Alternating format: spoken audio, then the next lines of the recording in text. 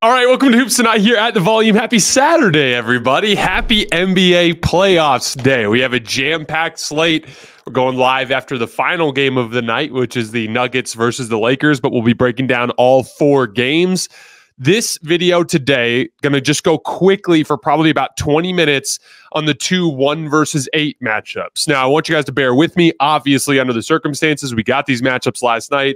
We got games starting here at 1 o'clock Eastern today. So these are not going to be anywhere near as detailed as the series previews that I did for the other 6 series, but I did want to make sure that I gave you guys just my initial thoughts on these series, and obviously we'll be covering them as we go along. You guys know the drill. Before we get started, subscribe to our brand new YouTube channel so you don't miss any more of our videos. Follow me on Twitter at _JasonLT so you guys don't miss show announcements. Don't forget about our podcast feed wherever you get your podcasts under Hoops Tonight. It's also super helpful if you leave a rating and a review on that front. And then last but not least, keep dropping mailbag questions in those YouTube comments. We're going to be doing some mailbags over the course of the postseason. So here's the deal. We're going to start with Heat-Celtics. Really quick thoughts there because that series is by far the most lopsided series that we have in the first round. After that, Pelicans-Thunder, and I have 7 clips that will go through just a quick, again, nowhere near as much detail as the other ones, but I just want to give you some clips that I saw from my film session this morning. I did look at a little bit of film between those two teams. So we'll, again, Heat-Celtics, then we'll go Pelicans-Thunder, and then a little bit of film. So on the Heat-Celtics series, the Celtics won the season series 3-0. They had a 130 offensive rating and a 115 defensive rating, so they completely dominated the matchup. Dominated the glass as well. They grabbed 55.2% of available rebounds. The gambling odds are insane. According to DraftKings right now, the Celtics are minus 3,000 favorites. So that is by far the largest favorite that we have in the first round. It was a big talent mismatch before Terry Rozier and Jimmy Butler got hurt. Now it's just a complete disaster. Miami just doesn't have the horses to hang in the series. So the outcome really isn't in question. The Celtics are going to win. The question is, what value can be gained from either team? So I just want to kind of give you guys my 2 cents on that. First of all, starting with Boston, you got to win the games within the game. And what I mean by that is we know Erik Spoelstra, regardless of what I just said, is going to tell his team that he believes they can win. And so they're going to prepare as though they're going to win. And I expect the classic Erik Spoelstra defensive game plan. I expect to see a lot of zone in the half court. I expect to see some man-to-man full court pressure. I expect to see some zone full court pressure that drops back into a zone. I expect a bunch of different coverages. I expect Erik Spoelstra to try to basically make the series as janky as possible in hopes of giving his team a chance to keep these games competitive. So as the Celtics, you got to take that as a challenge, meaning regardless of what the results of these games are, because you can piss down your leg against Spo's zone and still win the series. But take that as the challenge, meaning win those games within the game, be able to respond quickly and effectively to the adjustments that Erik Spoelstra makes. Secondly, establishing championship habits. The Celtics will have one of the easiest paths to the conference finals that you could ever hope to expect in this era of NBA basketball with how much talent there is. Even with my criticisms of the Eastern Conference, I do think there are 5 pretty damn good teams in the conference. I think Boston's good. I think Milwaukee's good. I think Indiana's good. I think Philly's good. And I think New York is good. Those are good teams, but all 4 that are not Boston are stacked up on the opposite side of the bracket. Orlando, Cleveland, and Miami are by far the 3 worst teams in that Eastern Conference playoff field. And so as a result, the Celtics are going to go basically the first month of the postseason without facing a real team. But when they get to the Eastern Conference Finals, it's going to be one of Indy, Milwaukee, New York, or Philly, probably the best team in that group. And then if you make it to the NBA Finals, you're going to face either Denver, the defending champion, who I think is the best team in the league, or the team that beat Denver and survived that ridiculous gauntlet of Western Conference teams. And even those other 4 teams out east, Indiana, Milwaukee, and New York and Philly, I think all of the top 7 teams in the Western Conference, so the Lakers, the Mavs, the Suns, the Clippers, the Thunder, the Timberwolves, and the Nuggets, I think all 7 of those teams are as good or better than that tier of teams that is in the Eastern Conference. So you're going to face somebody that's really good in the conference finals and someone that's amazing in the NBA finals, right? So what that means is you're going to go from 2 pretty easy series to 2 really tough series. And what that means is you have to be ready when you get to that point. Whoever comes out of that gauntlet on the opposite side of the Eastern Conference bracket is going to be coming off of 4 straight weeks of high-intensity, high-leverage basketball, while you're going to be playing primarily unthreatened basketball. So what that means is, in order to avoid falling into an early hole in the conference finals, or if you do happen to do well there, to fall into an early hole in the NBA finals, you have to start establishing habits right now. Do not play down to the competition. Approach things with the requisite urgency and professionalism, that appropriate fear, so to speak, so that when you get to the really good opponents that you'll face later on in your playoff run, you're ready for that challenge. That's going to be a big thing I'm looking for from Boston. On the Miami front, to me, this is more of just a learning experience about their shot creators. Tyler Herro is going to be your primary perimeter initiator in this series for a legit playoff series against an elite defense. That's the first time he's ever going to get that challenge, and we're going to get to learn a lot about Tyler Herro in that kind of context, right? Specifically, Boston has a tendency, they'll run drop with Porzingis, but they have lineups that they'll go to, and they may do more switching over the course of the series. And Tyler Herro's biggest weakness right now is he kind of needs a screen to get to his spots. And so that's going to be an interesting challenge for Tyler Herro in this series. And then Bam Adebayo as well. Like, this is a guy that the Heat have spent a long time trying to develop into a higher level offensive player, and he's continued to run into kind of hiccups along the way. This is a series where he can try to demonstrate a higher level offensive output. But the truth is, this is just a complete and total talent mismatch. So I expect the Celtics to sweep the Miami Heat. As a matter of fact, the odds for a sweep on DraftKings are plus 105, which is nearly even odds to get a sweep from the Celtics. It feels like the most likely scenario. The 82-game preseason is in the books, and now it's finally time for the real season. Don't miss out on any of the NBA playoff action at DraftKings Sportsbook, an official sports betting partner of the NBA. From the play-in tournament through the finals, DraftKings Sportsbook has you covered with same-game parlays, live betting, odds boosts, and so much more. The Boston Celtics are currently the favorite at plus 160, but the team that's third in my championship rankings, the Dallas Mavericks, you can get them on DraftKings right now at plus 1,600 to win the title. Download the DraftKings Sportsbook app and use code HOOPS. That's HOOPS. New customers bet $5 and get $200 in bonus bets instantly. That's code HOOPS, HOOPS, only on DraftKings. The crown is yours. Now, moving on to Pelicans-Thunder.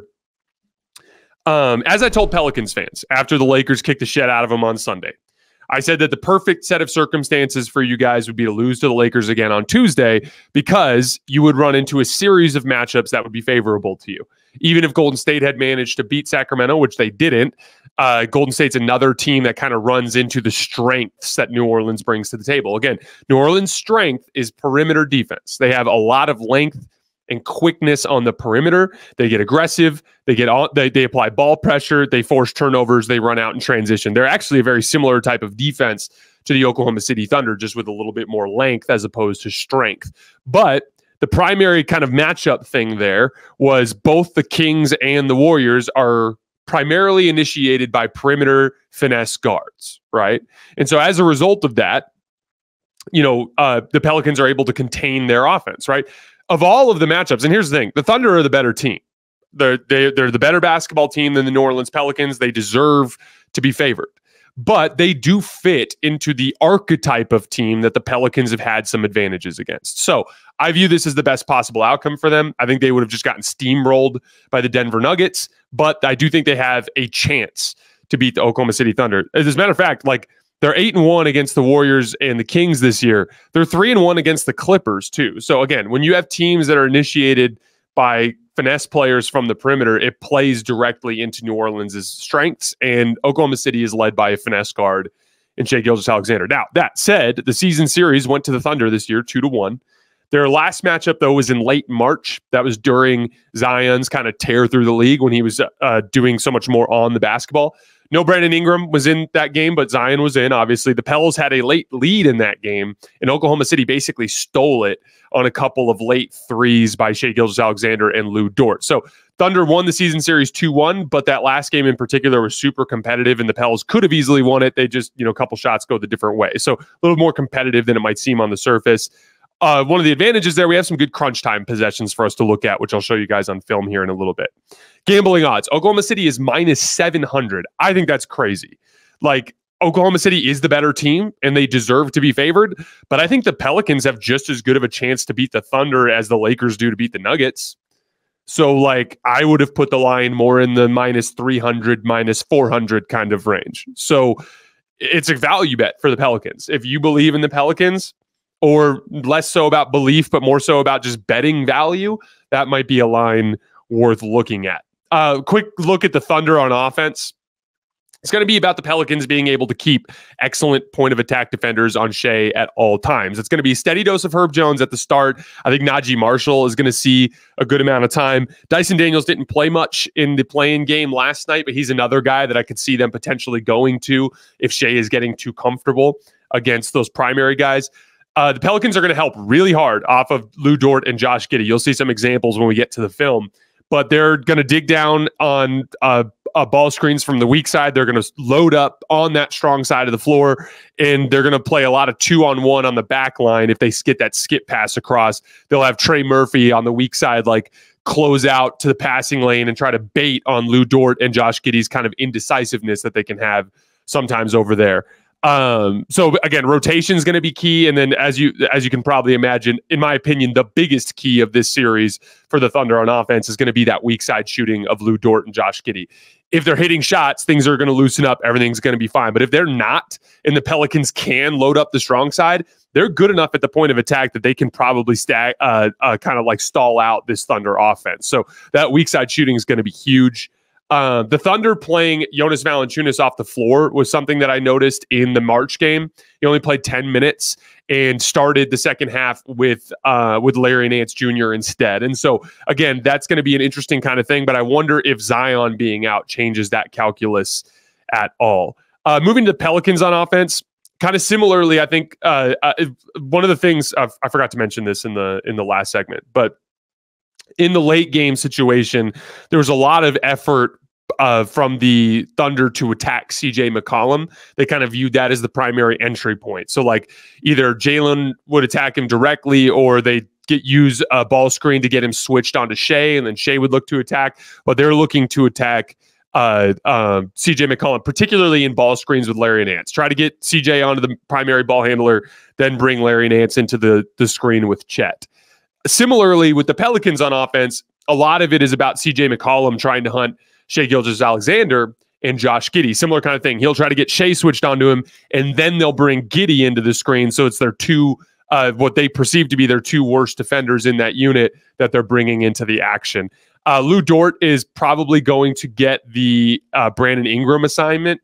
He was guarding Zion a lot in the March game, but obviously with Zion being out, I think they're going to go towards Dort on Ingram. Either way, ironically, even if Zion, let's say Zion does make a return late in the series, I actually was impressed with how Oklahoma City defended him in that fourth quarter in the March game. Jalen Williams and Lou Dort both spent time on him there, and they did a good job just kind of flattening out his driving lanes and limiting some of his success there. As far as Dort on Ingram, Lou Dort's like a classic fire hydrant kind of guy. He slides his feet well, absorbs contact, and just kind of forces guys to shoot over the top. But Brandon Ingram's a professional over-the-top shooter. So that's a matchup I think Brandon Ingram will be okay in. The question is who's going to guard CJ McCollum? And my guess is it's probably going to be Jalen Williams. I think we'll see some Kason Wallace off the bench in that matchup as well. Really, it's this simple to me. If CJ McCollum and Brandon Ingram can consistently get the defense in rotation, the Pels have some drive and kick talent. Trey Murphy, you'll see some examples on the film.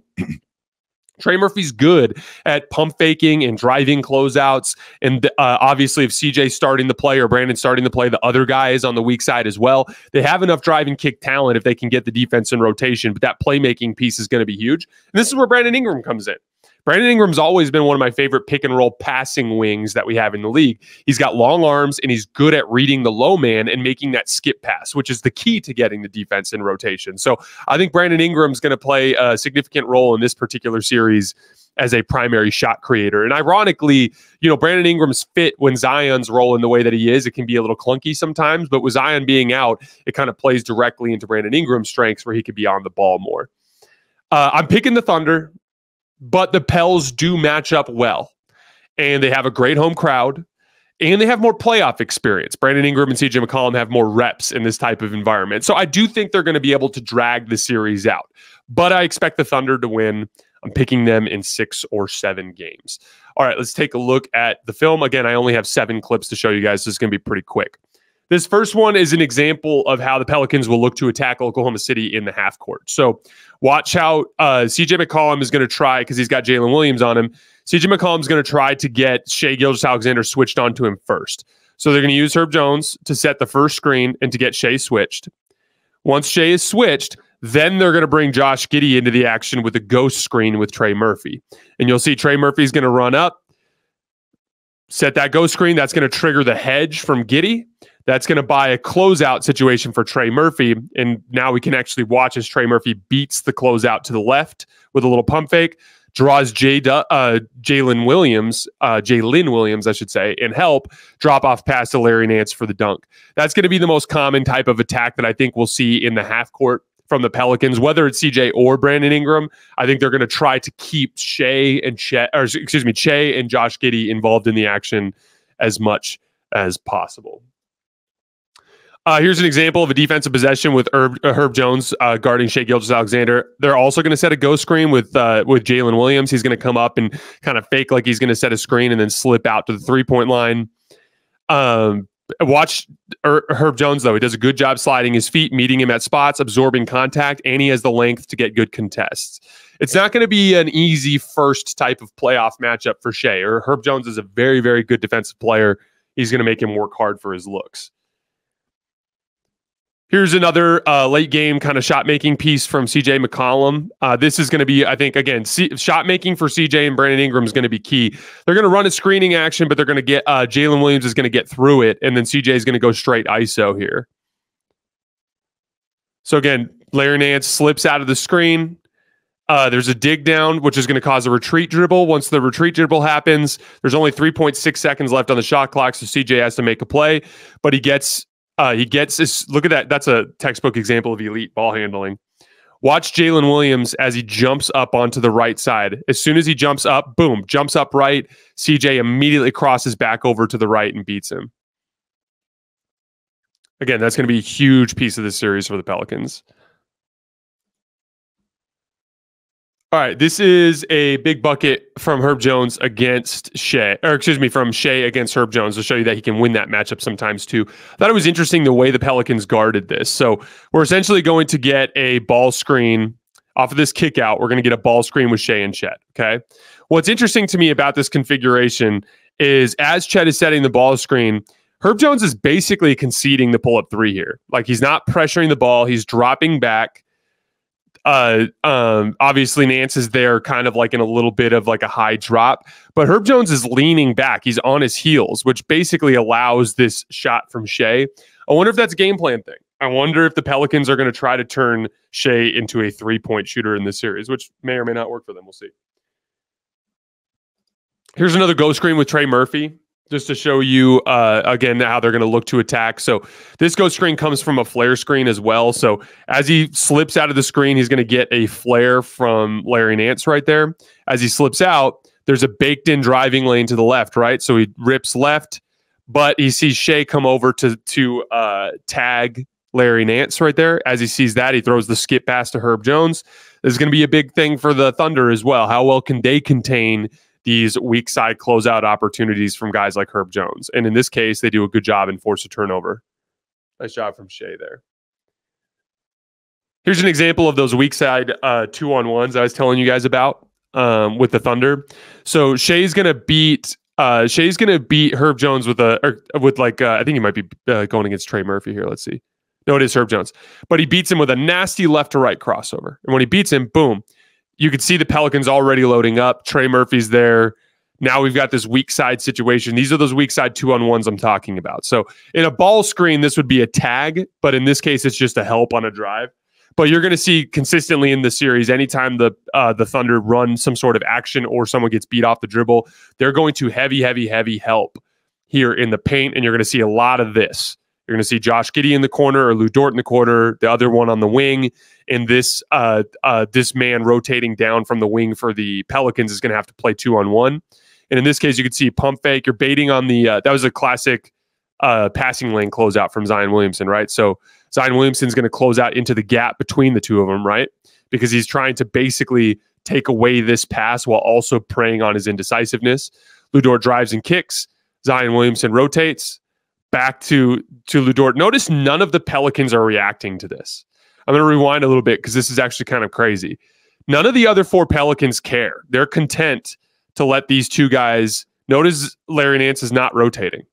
He's content. He's digging. He's stunting, but he's content to let these guys play 2-on-1 over here. So obviously it burned him. It ended up costing him the game.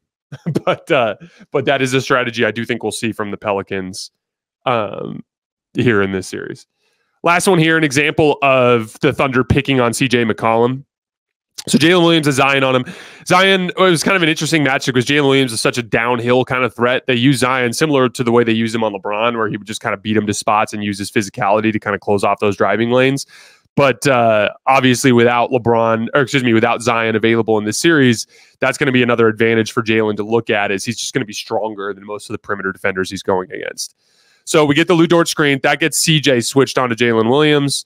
Now he comes over the ball screen. We're going to reverse the screening angle here. And this is just really bad ball screen defense from Trey Murphy. Trey Murphy's on inside position. Excuse me.